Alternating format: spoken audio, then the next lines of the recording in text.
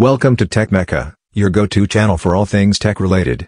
In today's video, we're diving into the world of HVAC, heating, ventilation, and air conditioning, interview questions.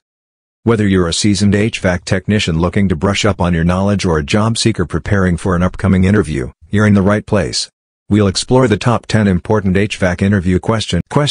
Can you explain the refrigeration cycle and its components? Answer.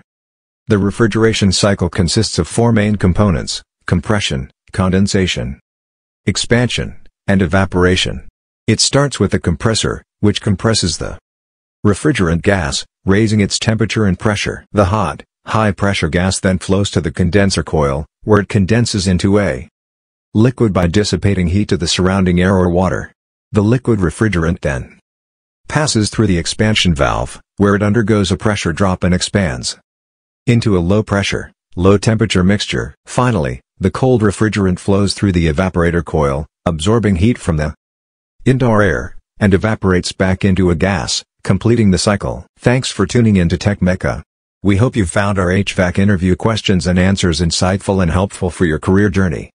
Don't forget to like, subscribe, and hit the notification bell for more tech tips and industry insights. See you in the next video.